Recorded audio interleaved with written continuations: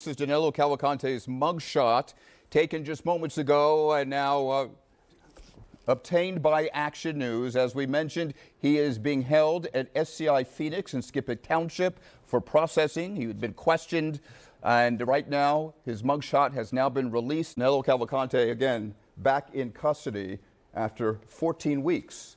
Or 14 days on the lam. We've learned new details tonight about the K-9 that helped officers finally capture Cavalcante today in Chester County. The 4-year-old dog named Yoda posed for a picture with law enforcement after the capture. Yoda is a Belgian Malinois stationed with the Border Patrol Tactical Unit in Detroit. As officers moved in on Cavalcante, they released Yoda. The dog was able to subdue him and left him with a bleeding scalp wound.